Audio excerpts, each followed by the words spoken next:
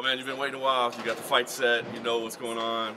Yeah. How are you feeling right now, knowing what's happening next? I'm ready to get Brow behind me. This will be the third training camp I've trained for him, which kind of makes it easy at the same time. Obviously get to watch the tape on my own fights and his fights and see what he's going to change up as well as what I'm going to do. But I'm excited to demolish him again and put him behind me. To where I don't have to think about fighting him again. I was gonna say, man, like I can see the negatives. Obviously, man, you're tired of dealing with this guy, but. Is there any positives? Like, are you excited, like, to people that are like, hey, man, they doubt you, or they, the greatest upset ever, or whatever? Are you excited to beat him again and silence all that? I'm definitely excited for the fight. I mean, no matter who the fight's going to be, I'm excited for it. I get to go in the octagon and defend my belt in front of millions of people. So, I mean, there's no negative in it. Is it bad sending Brow again? No. I mean, it almost makes it easier in my mind. I get to train for someone that I've already trained for a long time, and that I know that I can beat. That I know that I'm in his head, and that I'm a better fighter than he is. So, really, there's no negatives.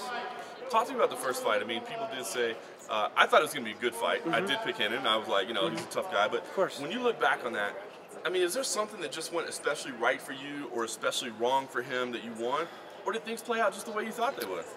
I thought it would probably be a little bit of a closer of a fight just by watching Brow's fights and just know how dominant of a champion he was.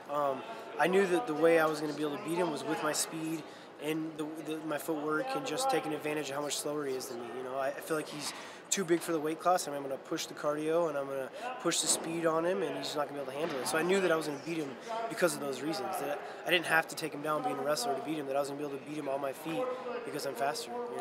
Is it the same fight the second time around? I mean, do you prepare the same way, think you can execute the same way, or is it a different fight? Yes and no. I mean, you always got to be ready to switch it up on the fly. It's not the fact that I solely train for Hennon Brow. I'm just training to get better. I feel like a lot of the things that I do will work for most of my opponents. Obviously you tweak your game plans a little bit depending on who you're fighting, but yeah, you kind of train the same, but expect him to bring a different game plan as well. So that's why I watch his fights and I watch our fight, what we had, and think about what he's going to try to change. What would I do if I was going to fight myself, kind of deal, and be ready for it. So whenever he brings it, I'm just going to be already been drilling it with Dwayne. I've been out here in Colorado this whole week since the fights are out here, and been watching tape, going over the game plan, and I can fight tomorrow. I'm ready. I'm in shape already. So that's just the way we roll. We're always getting better.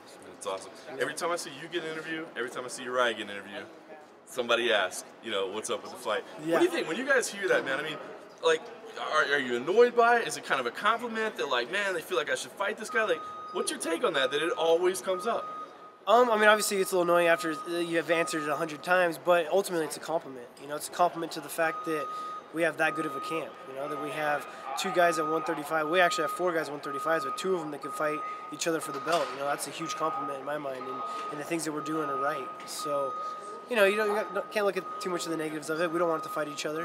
He's got a fight with Frankie Edgar now. That's a pretty big deal. It's a big super fight. I feel like it's the right direction for him to take big name fights and just keep up his name. He's got such a big name and so many people love him that it's great to see this fight happening.